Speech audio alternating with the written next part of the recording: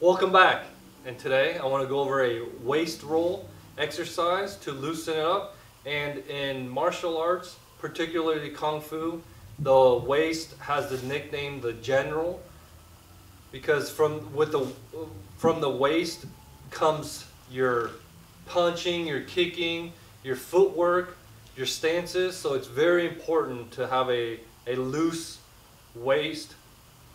So there's a lot of people know just like the regular circle waist rolls, but I found where my Xiaoyao Tai Chi instructor showed me I think it's more effective because you're using more of the range of your hips instead of just doing it in a circle.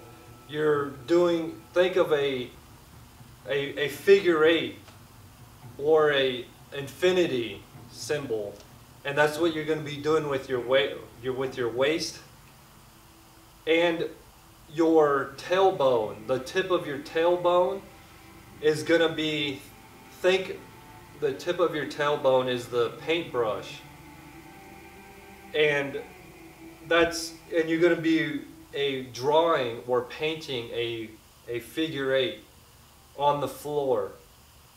So you can have your hands on your hips or just relax by your side and think of a figure eight that you're drawing. Back and then front, back.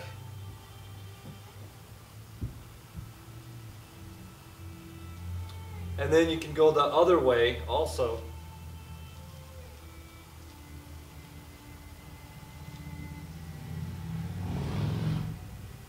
And I find this a little easier than trying to go like those big wide circles. You can do a smaller circle also, but with the figure eight, it helps you with the coordination and smaller circles. Again, I'll face this way so you can kind of see, and you can have your hands on your side if you'd like, if it helps.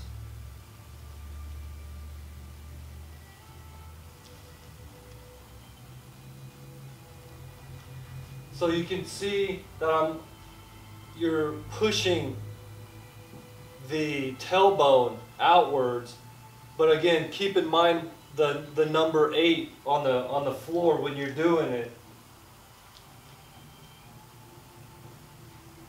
And then front, and then back, front, back.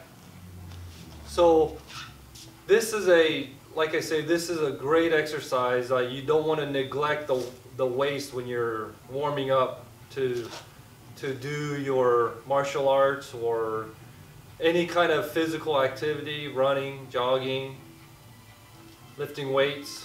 So there you have it, the figure eight waist roll exercise warm up.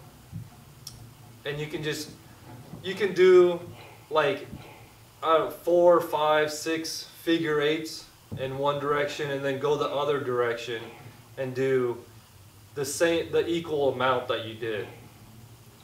And until next time, have a great day.